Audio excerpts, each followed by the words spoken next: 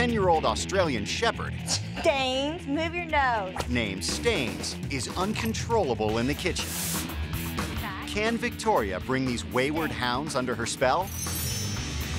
Come here, Stains. Stains, come here. Wow, you Australian Shepherd. Yeah. Whoa. What happens in the kitchen? We cannot leave anything out in the kitchen. If we leave any food out at all, Stains gets it. He's a counter surfer. What? And Peanut would get it too, but he's too short. Can I see a little bit of this counter surfing then?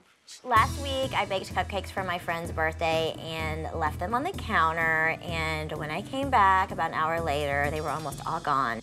To demonstrate, Shelby plants a bit of food on the counter, and they all leave the room. Stains pretends to go along, but then quickly doubles back.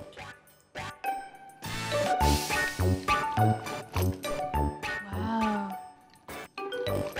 There's a positive side to a dog being food motivated. They can learn really quickly, but there's a negative side. Stains just can't think of anything else except food. And if the dogs aren't stealing food off the counter, they're begging for it at the table. Go down. When we sit down for a meal, Stains will intently stare at you and drool. All this drool comes out of his mouth the whole time we're eating. Let's go on to Stains. He's a huge counter surfer. Of course he's an opportunist. He's fine when you're there, but when you go, he's gonna get that food. Craig and Shelby are newlyweds, and I really want them to be able to enjoy a dinner in their own home in peace. Stains, let's go. Victoria shows Shelby and Craig how to keep their dogs out of the kitchen during meal times. So I want to establish Stains being behind the line. Up, up. And each time he comes in, I'm just going to push him back. And the same with Peanut. Stay.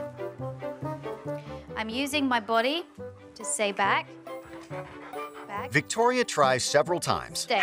Then, she feels it's time to hand over the reins. Craig, take over for a while.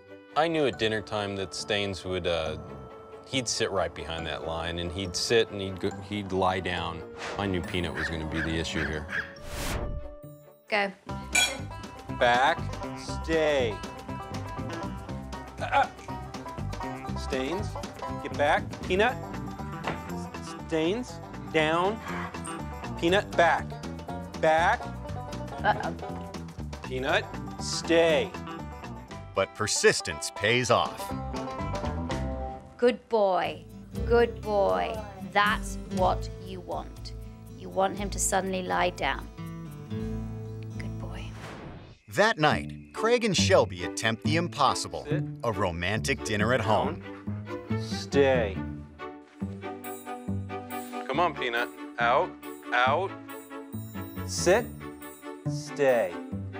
As long as Peanut is behind the line, he actually doesn't have to be sitting.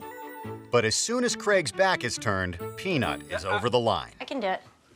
Back, back, back, stay. When Shelby takes a no-nonsense approach, Peanut gets the message. Oh my gosh, they're staying. Great job, guys. This was a real breakthrough. But when left alone in the kitchen during cleanup, Stains is up to his old tricks.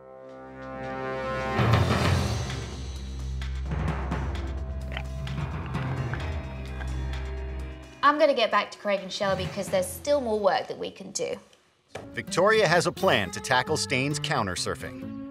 And she's so confident it'll work, she's using the ultimate bait. Cupcakes. Stains helps himself to any food he can get and recently stole 14 cupcakes from the kitchen counter. Hey, what are you doing there? He has a certain amount of impulse control, but he's not stupid. We go out the room and he's like, oh, you're not there anymore. So I'm gonna take advantage of it, which is why I have this. Okay. This is a collar. It's literally just a remote talking collar.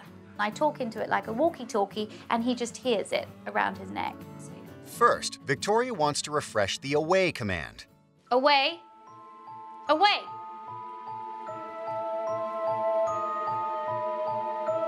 I just wanted Stains to know that he had to back away from the plate of cupcakes, so I held it in front of him, which was so awful and so tempting for the poor dog.